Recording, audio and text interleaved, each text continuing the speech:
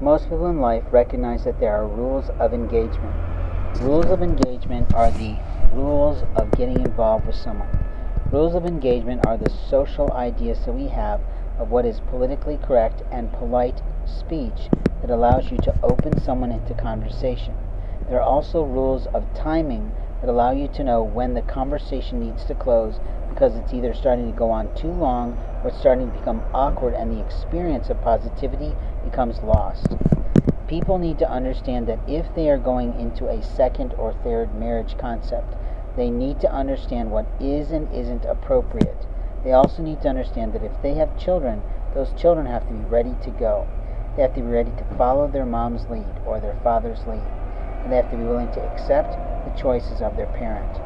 Children that have been given too much freedom, too much leeway, too much what do you want and it's okay, without a parent stepping in going, you know, you've had chicken nuggets for the last 7 days in a row. I don't think that's good for your bowels, and you need a little variety, or something as simple as that, really end up having difficult kids. And that's on them.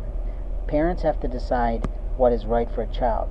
A parent can use a pendulum or a faith fob to help them select food at the store that gives their family variety, that gives their children the right kind of nutrition, that gives them the right cellular health for their brains to work, their bodies to function, and their bowels to move. It's not a joke. I do this all day long. I literally check everything with God. I do that out of honoring the Lord's gifts to me. And every day I get better and better at what I can do. Every day I hear more and more what I should and shouldn't do. Every day I certainly get harassed by the angels who cover my ass and protect me from things in life. And they tell me, we don't want to wake you up with this monster, because that's how you get in trouble. And we can't do that. But when we produce, we produce. Now, a producer in life can always produce. The only question is, who is he producing for? People who write content often do it as a freelance. They write freelance content and get paid for it by the project. They get paid up front, they get paid in parts, they get paid at the end. It just depends on the relationship. It depends on whether it's a new client or a long-term client. Some clients pay producers or content writers by the month, and that gives them a stable income. If you can write about real estate, then that's super. Then you could get paid as a content writer for other realtors who don't know what to write about, don't have the time in their minds to do it, or don't have the inclinations to really be online, but they know they need to, but they don't want to.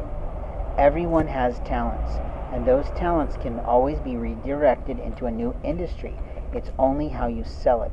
If you're frustrated in the work you're doing and you don't feel like you're headed in the right direction financially towards your retirement, then you need to talk to somebody like me, a consultant who truly listens, truly hears what are the possibilities for you. If you're a nurse and God is saying, please stop doing your nursing because you're going to get fucked by your stupid ideology and your lack of ethics, then you should leave that field and go into something else. I can't tell you what it is until I meet you, until I greet you, until God says, okay, they're ready to hear you.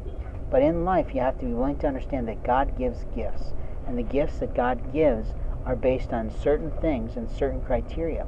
But the number one thing that God does to honor a person who loves God is gifts them when they're in love. A person in love is a much safer person in the world than a person who is not in love. And that is the truth. A person who has love in their soul often gets better acquainted with people because they're willing to listen and hear their life stories. Life stories is what we enjoy watching in film and reading in books.